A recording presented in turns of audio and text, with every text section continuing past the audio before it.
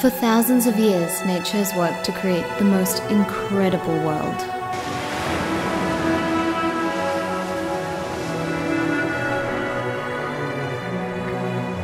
It might be surprising to hear that humans have only explored 35% of this planet. The majority of what remains a mystery lies within our oceans.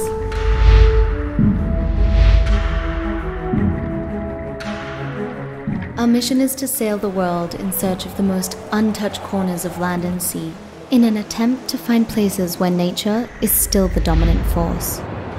Which brings us to this journey, to a place that most have heard of, but many have never been. Our route will take us around the bottom of Tasmania, tackling the stormy seas of the roaring 40s and facing life or death emergencies, to attempt to discover the abundance of wildlife this secluded island holds. This is no simple task, but we hope it'll serve as a reminder to preserve the natural world. The journey began in Sydney, and with a few surprises along the way, a week later we finally reached the sleepy town of Bicheno, known for its spectacular scenery and fairy penguin colonies. This is the perfect jump-off point to the rest of the island.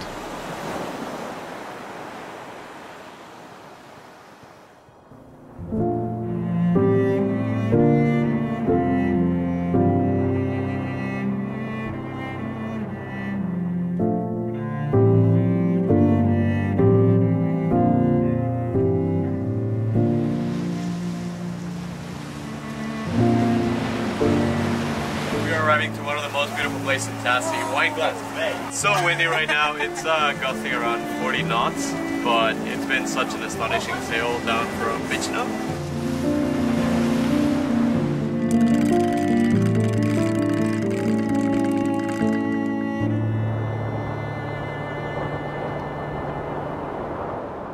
With the wind forecast, we knew we only had 2 days to enjoy Wineglass Bay, renowned for its crystal clear waters and pearly white beaches.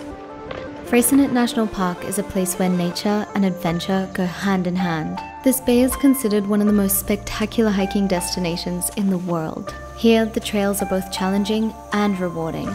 But getting to land here isn't the easiest. As there's only a beach, you have the option to drive the dinghy onto the sand or take a leap of faith onto the rocks. As you begin the hike, you're surrounded by lush greenery, side by side with the ocean. Yeah, it's been a long walk and I forgot my shoes, so I had to walk barefoot.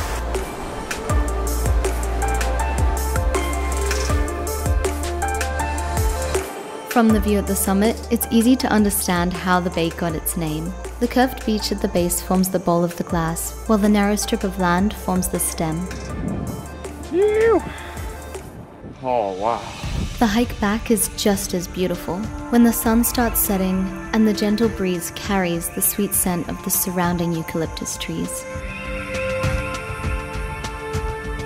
As we return to the beach, our friend Gus arrived to make up the final piece of the puzzle for our Tassie team. This man is the perfect combination of chill and talented. And aside from his easygoing nature, his expansive knowledge of Tasmania makes him the perfect person to help discover as much as we can of Tasmania's wildlife in just 1 month. I think it might have mange. In fact, he literally wrote the book on it. Wineglass Bay's been good to us. It's been so good. Yeah, cheers to Wineglass Bay! Cheers.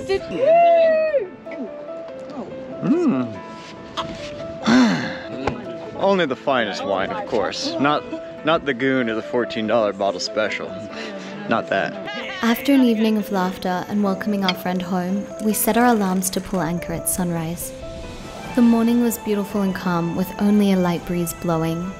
According to the wind predictions, by the afternoon this breeze would soon grow to 30 knots, blowing out the whole bay.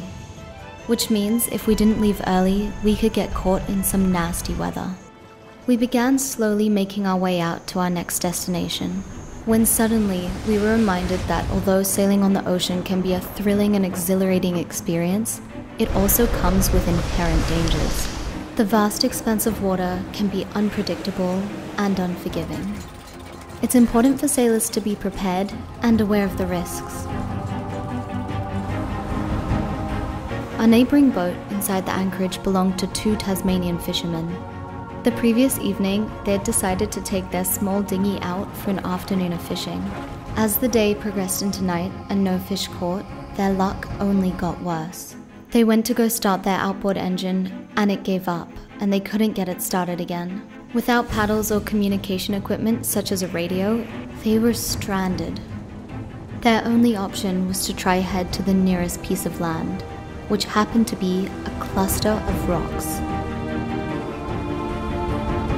They huddled together under the freezing cold Tasmanian air, using their boots as pillows and just trying to stay warm.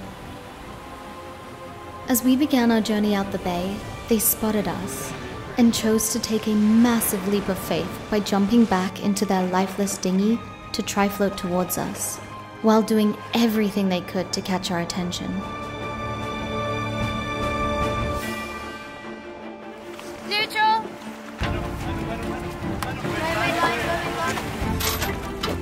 The realization set in that had we not seen them, it was very unlikely that any other boat would have headed into this bay over the next couple of days, at least until the wind died down or changed direction, which could have been disastrous for our 2 new friends. Honestly, this frightening scenario could happen to anyone, and it just goes to show how important safety equipment can be. That must have been a rough tide on the water, or on rocks, I guess. That's where they slept. Every time the dinghy goes off, we make sure that people have the radio for this reason. It just kind of shows you gotta be careful, because you can't rely on outboards. It's not like when your car breaks down, you're just on the side of the road, you put your thumb out. Yeah, glad that we came by and were able to get them.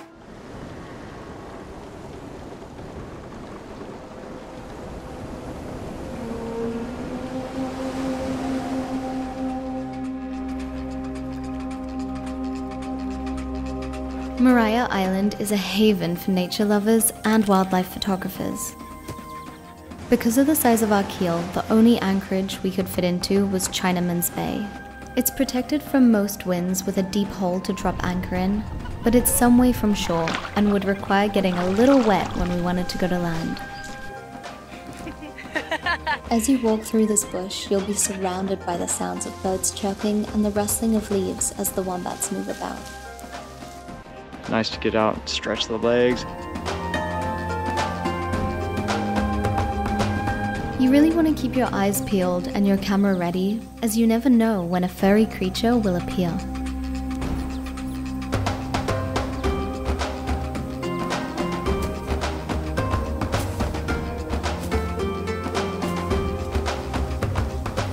We've just seen our first wombat.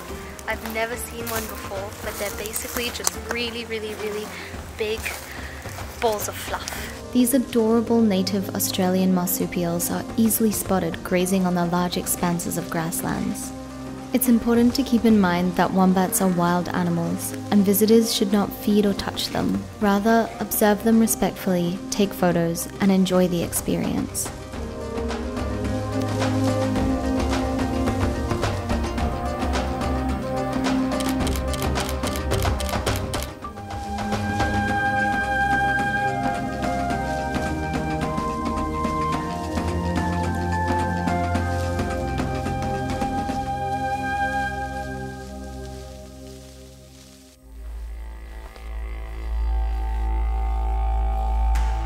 Maria Island has a rich cultural history, with evidence of human habitation dating back over 8,000 years. The island was once home to the indigenous people of the Tasmanian region, known as the Palawa people. The Palawa people had a deep spiritual connection to the land and its resources. They lived in harmony with the natural environment, using the island as seasonal hunting and gathering grounds. The arrival of Europeans in the 18th century brought significant harm to the Palawa people's way of life. Many of them were killed by violence and disease.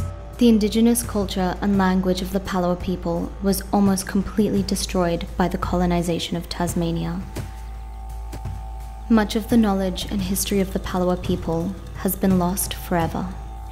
Maria Island isn't only a natural wonder. It's important to understand and respect the heritage of the native people who were the caretakers for this land for thousands of years.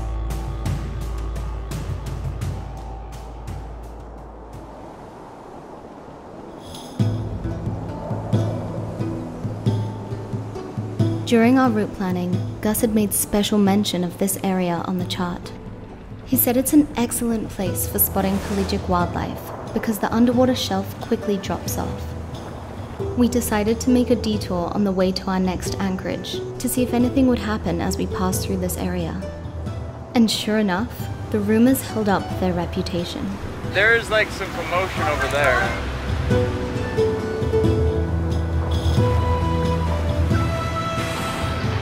There's a huge pot of bottlenose dolphins just following us around. We are surrounded by like 100 dolphins, so many. Oh, baby! Baby dolphin! Baby dolphin! Look at him! Oh my god, he's so little! Yeah. They engulfed the surrounding waters of our boat, and suddenly it felt as though there was more dolphin than ocean. Oh, look at the size of this one. From above, you can only see a small percentage of the pod, as those are the ones surfacing for a breath. But with a camera below the waterline, we were able to reveal the truth.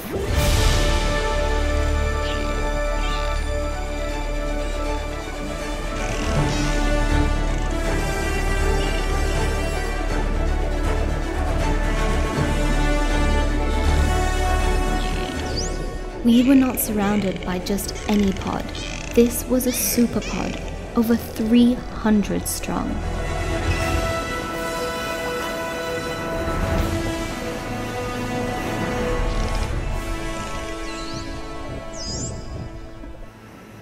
Get on the mermaid line! You reckon? Yeah, there's so many everywhere. We couldn't resist the urge to jump in. As soon as we plopped into the water, the dolphins moved in closer, with their sleek bodies gliding effortlessly around us, as if welcoming us into their world, inviting us to join in their fun.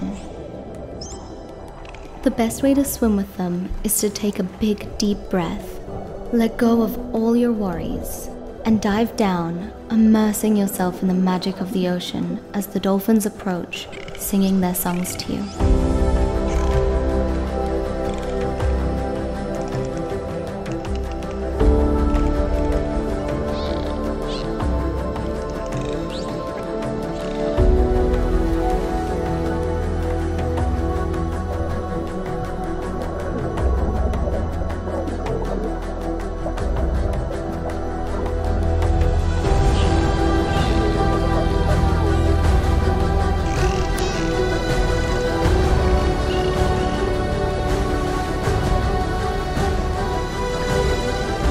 I've never seen something like that before.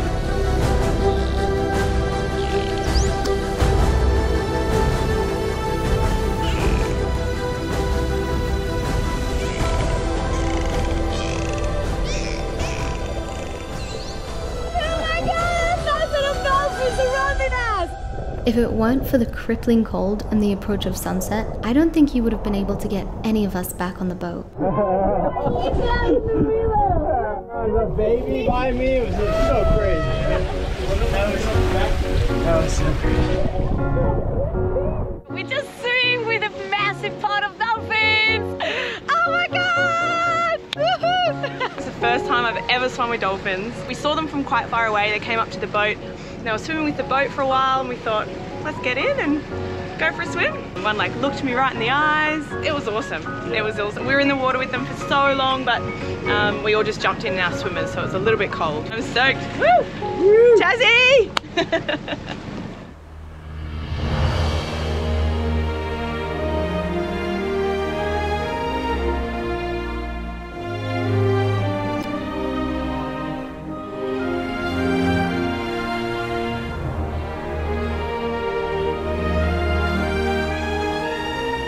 The combination of limestone, time, and the ocean usually creates something very special.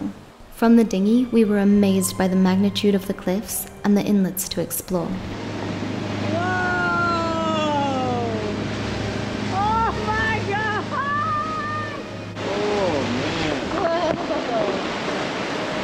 This. What? Yes. crazy.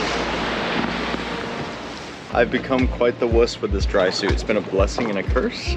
Without it, I'm just freezing all the time. Dry suit, it's kind of like wearing a big bubble. So you wear clothes underneath it. This is shark skin. I wear that underneath it to kind of keep me insulated and warm.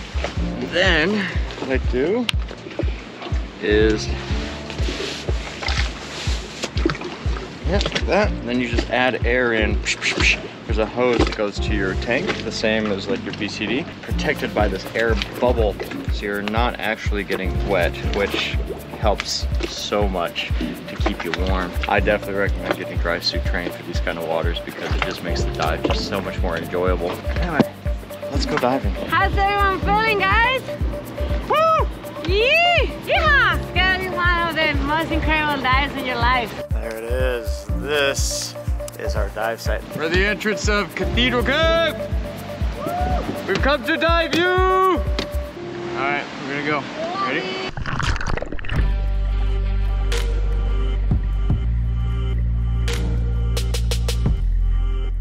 Cave diving is not for the faint-hearted.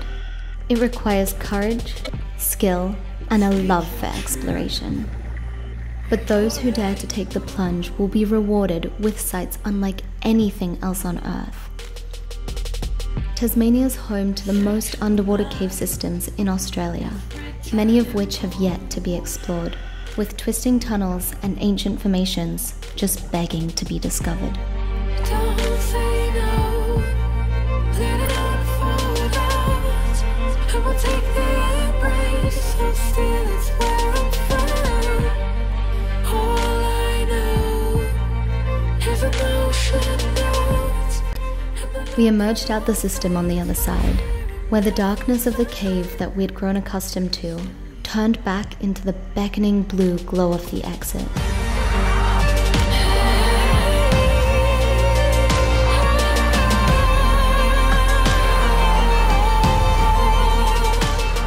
Which quickly turned into the lush greenery of giant kelp forests.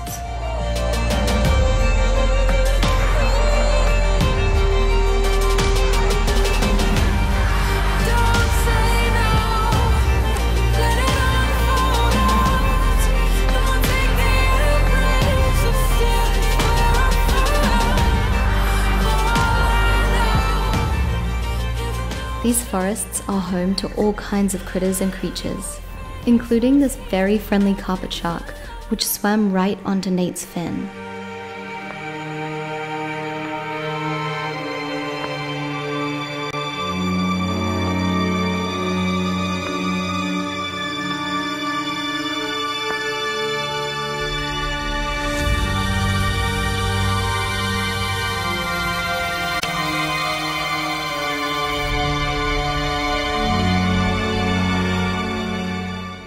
Carpet sharks have the ability to move and contort their bodies in ways that would make even the most flexible gymnast envious, twisting and turning to fit into tight spaces or to escape predators. This dive had everything we ever want as exploratory divers: adventure, adrenaline, and amazing animal encounters. Thus far, the magnitude of life both above and below the water's edge in this temperate remote region of Australia was out of this world. And yet, we had only scratched the surface of the wildlife Tasmania is home to. Sailing towards our next anchorage, we decided to cruise the cliffline in search of a colony of New Zealand fur seals. It's literally freezing. We're searching and we're going through some spots that normally have seals, and yeah, they're not there today. So we keep going along the coast and keep looking on the rocks, and hopefully there's a couple somewhere.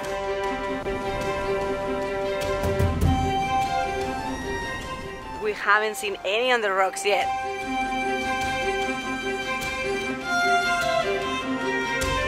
Just when we thought it was time to give up, we received a sign we were headed in the right direction.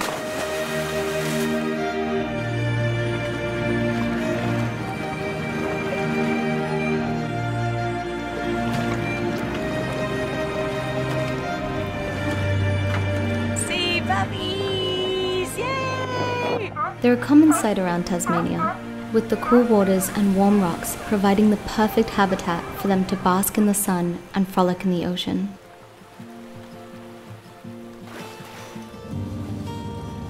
On approach, you can't help but notice the excitement in their eyes as they leap off the rocks, splashing into the water and instantly gliding effortlessly through the waves to come and play. They might just be the most curious aquatic animals in the world.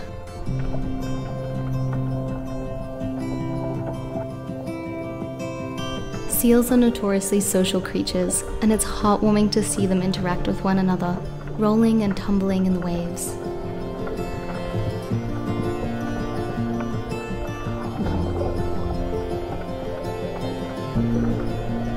The feeling of swimming with such playful, inquisitive creatures is like taking a dip in a pool of pure happiness.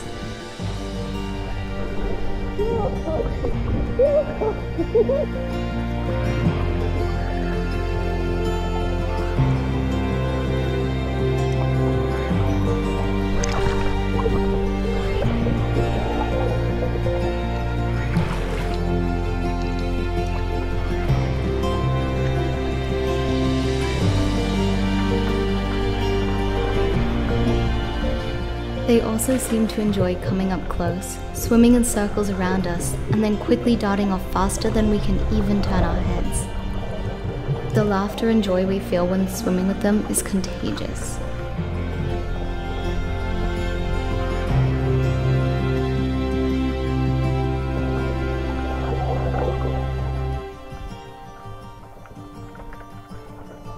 Sharing their environment with them is a privilege, and it's one of the best experiences we've had in all our years in the ocean.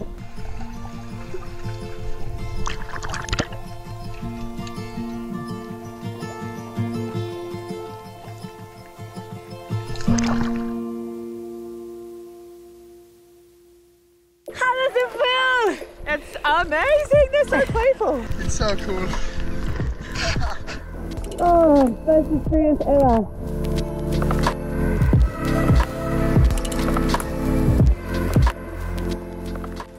After having been blessed with such fair winds for so many days, we were due for a bit of a shake-up again. As we began our journey further south, the wind picked up and we were forced to find somewhere to shelter and wait it out. Not too far away, we noticed an interesting mark on the chart. We weren't entirely sure what it was, but decided there was only one way to find out.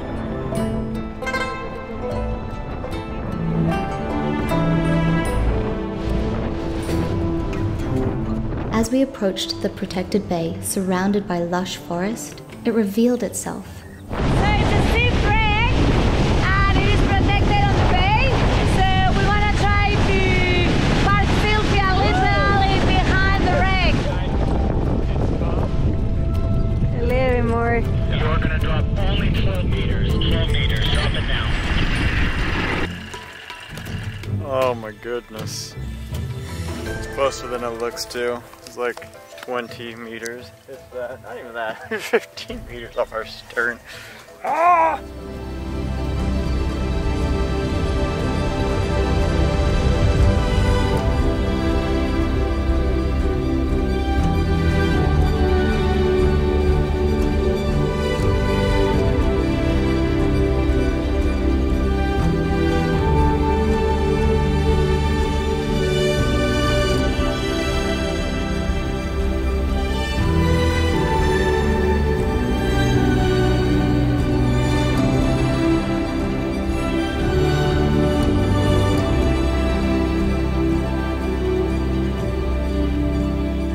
Settling in and ensuring we weren't going to swing too close to our new neighbor, it was time to do what we do best. There's a magic that we discovered underneath these clouds. There's a rhythm in every morning that we chase down, and we're on our way. Come what may, who knows what we're gonna find. There's a magic that we discovered, and we see We were astonished by the greenery of the forest surrounding us on the surface. That was nothing compared with the vibrancy of the kelp and algae that consumed every inch of this wreck. Navigating through its various passages and openings, we couldn't help but wonder how it had come to rest here, becoming the permanent home to little fish who occupy its many walls, including this stunning weedy sea dragon. But that's a story for another day.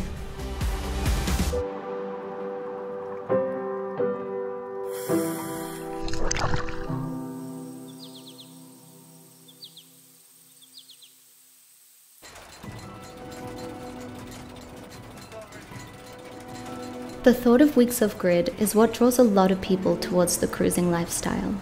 For the most part in Tasmania, it's incredibly easy to avoid society and simply relish in the expansive natural wonders of the island.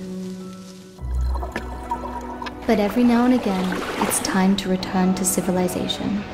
We have made it. In Tasmania, that means sailing into the beautifully historic city of Hobart, nestled against the backdrop of Mount Wellington. This place feels less like a city and more like a European town, where the people are friendly and life is laid back.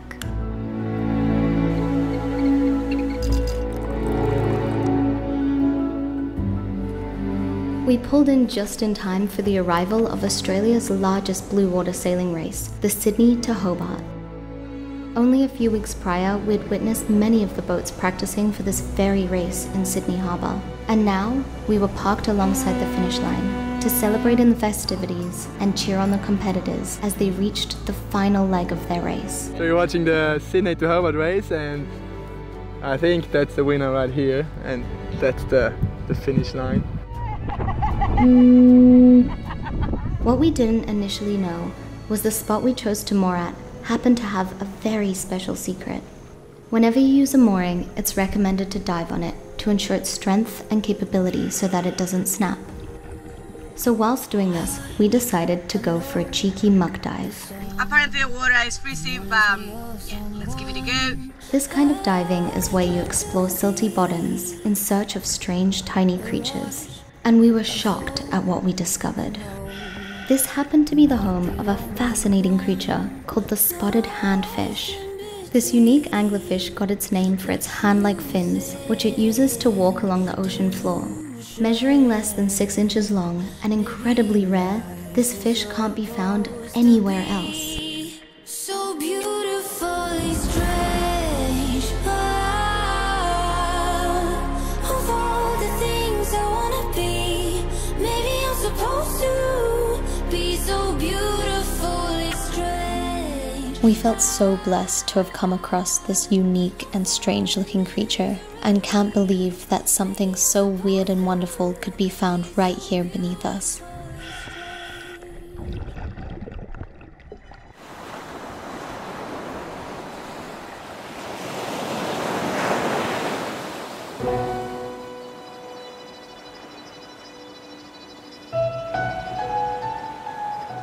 For the most part, we'd just about forgotten we were sailing in the roaring 40s, but that was all about to change as we headed south to cross over to the west side.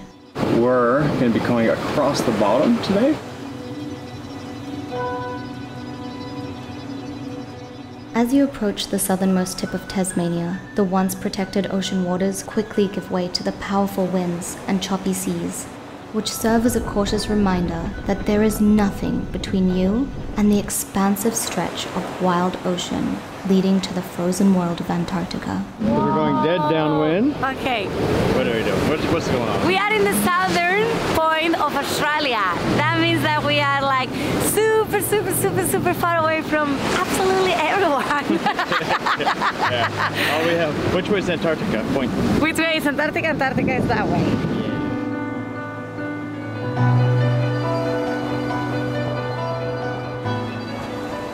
Sailing below 40 degrees latitude is intimidating and daunting at times. The unpredictable nature of the sea this far south can make for a very dramatic and often treacherous sailing experience, as you have to navigate through stormy waters and unpredictable weather patterns. But for those who take on the adventure, the reward can be truly exhilarating.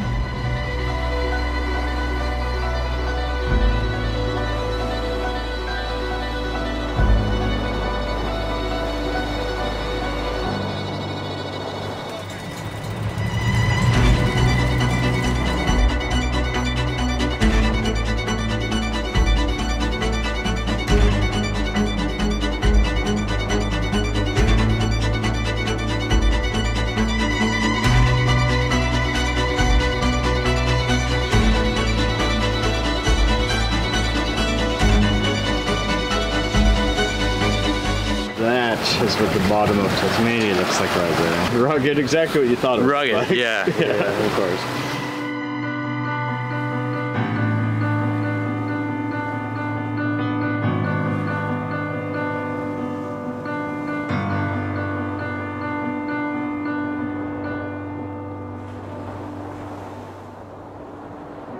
Most of the day's been smooth sailing, just lapping it up. It's beautiful down here. Tonight we're going to find a little bay to anchor in that's going to protect us from the wind. We are about to go all the way up the river, all the way into Bathurst Harbor.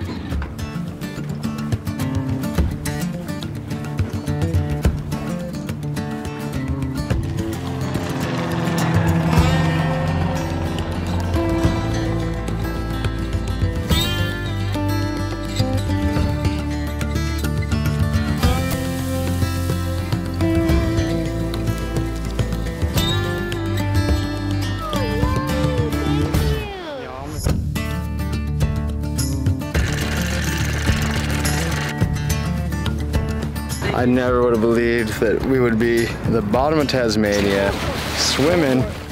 We're doing pretty good. The water's pretty freaking cold.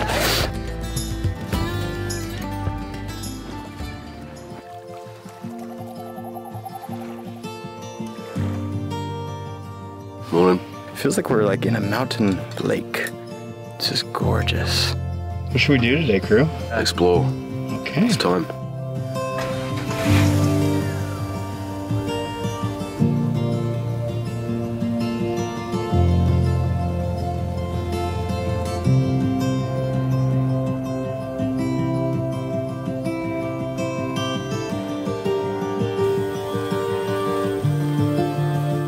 This isolated haven is a place where time seems to stand still, where the rhythm of life is dictated by the tides and the winds. Here, the land gives way to an endless stretch of wild and rugged coastline, punctuated by rocky cliffs, towering mountains, and sheltered coves.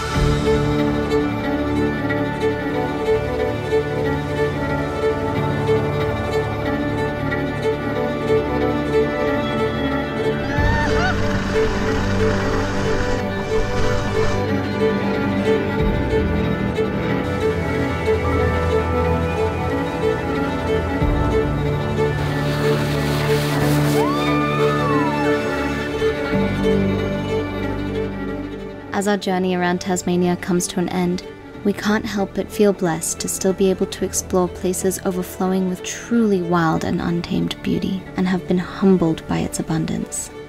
We dove through twisting tunnels, attempted to run away with a superpod, and encountered wildlife that we had never even heard of. But this journey has not been without its challenges. We faced moments of fear and uncertainty as we navigated through rugged terrain and unpredictable weather patterns. But in the face of adversity, we learnt to rely on each other, to trust our instincts, and to embrace the unknown. We experienced one of the wildest places on Earth and emerged from it stronger, wiser, and more in awe of the natural world than ever before.